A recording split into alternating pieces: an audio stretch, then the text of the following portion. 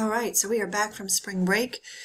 We have a few more weeks left before the end of the semester, and this week we're going to be talking about a combination of sleep and sleep deprivation, as well as problem solving, decision making, and then intelligence. So move into the folder here. The reading guide is hopefully going to help streamline the reading. There is a fair amount of text to get through with these two topics right here, but do be mindful of the fact that the page numbers mean you're only reading a portion of the cognition chapter and not all of them. In terms of the web links that we have, we're back with Hank and his crash course on cognition. Then we'll turn to 60 Minutes and have a discussion on sleep, why sleep is important to us, and how sleep deprivation impacts us. And then I've also provided this reading right here. You're not expected to read all of this Scientific American article, though I think it's quite good. You are expected to read enough to be able to compose a thoughtful journal entry. So speaking of what you have to do for this week for your graded activities, we have two required options and then an extra credit that is available this week and next week.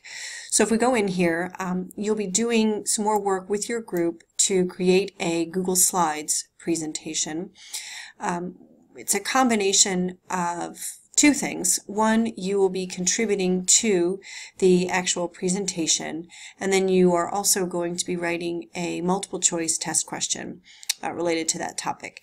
So in order to learn a little bit more about what the assignment is, what available topics you have this PDF document right here.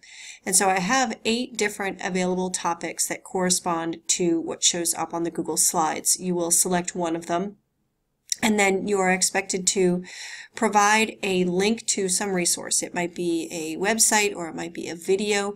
Either way, it needs to be fairly easy for a student to get through, so no scholarly journal articles. Keep the video short if you choose to go with a video. You're also expected to provide an informative image, so not just something that's a pretty picture, but maybe an infographic or some type of image that includes information. And then finally, I have for each of these topics a set of questions that you need to answer, and those questions may ask you to reflect on information from the textbook, may ask you to reflect on information in the resource that you found. So to access that, what you'll do is click on the title right there and then get to your group. And then you've done this before. You'll go to Group Tasks. And then from Group Tasks, of course, you'll go to Week 11. And then you have two things. This is that PDF assignment that I just showed you. And then to link to the slides presentation, you will click there. It's a pretty bare bones slide presentation with a slide for each of the available topics. So you'll just select, this is in the same order that it was in the assignment. You'll indicate if you are reserving something. Then if you want to add a resource, I have instructions there, but you would highlight this area, right click, click on link, and then you would paste in whatever website or video link you wanted to use and then click apply. And so that's a good way to get the link in there. If you are finding that this area right here with text is just getting way too crowded, then please create a new slide, title it with the same title, and indicate on this first slide that the information is continued into the next slide. Certainly you should be able to fit all the information onto this one slide, but some folks are more wordy than others. Some folks include more information than others. You're certainly able to create additional ones if you want. Once you have completed your slide, you will write a test question. So to do that, you will click on this Google Doc, and I've already provided a sample question, and so you would just go ahead and enter here and create a number 2 item. Write in your test question, indicate your name, put the answers, available answers, and then at the very end you will write in the correct answer. So hopefully this can be a nice little review document for people to review this topic. All right, so the second graded activity that you will be doing for this week is to enter in a journal reflection. What you'll be doing here is basically needs to be about half page, single spaced in Word, or if you prefer to have given you a recommended word count. And within that amount, you will be analyzing why this relationship exists between a family's level of wealth, their socioeconomic status, and their child's achievement and their intelligence. And so to help you with that, you can use your textbook, or you can use the Scientific American article that I've provided to you.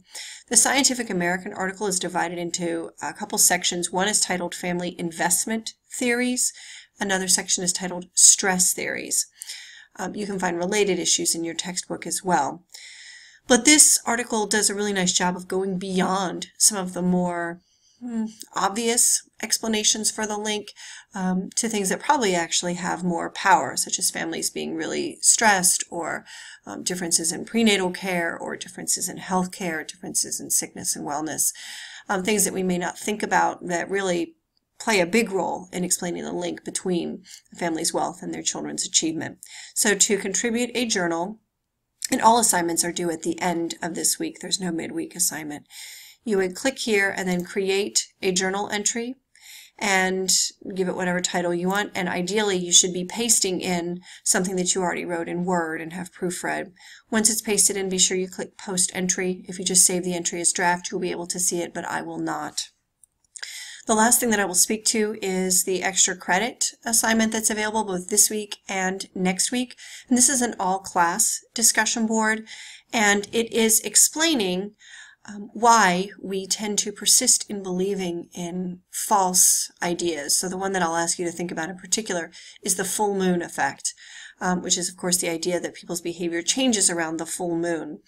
In particular, that more babies are born on the full moon, or more emergency room visits happen. Several research studies, really large, well-done research studies, have completely debunked this myth, and there's a link here to one such study. And what your discussion board post will focus on, and this is an all-class discussion, not just your group. So what you will focus on then is why people persist in believing in this, all right? You need to be focusing on cognitive biases. Might be something like belief perseverance, confirmation bias, framing effects, availability bias, something like that. So you can earn up to 6 points for providing a post, up to 4 points for providing a response. You don't have to post in order to respond, but you will have until next Wednesday, so a week and a half basically, to create a post, and then you'll have until the end of the following week. So basically 2 weeks from today, which is March 26th, to actually respond. And I will be going in periodically and offering some feedback. All right, so that is it for this week. As always, if you have questions or concerns, or you need a little bit of additional guidance, absolutely send me an email, and I look forward to seeing your contributions. Have a great week.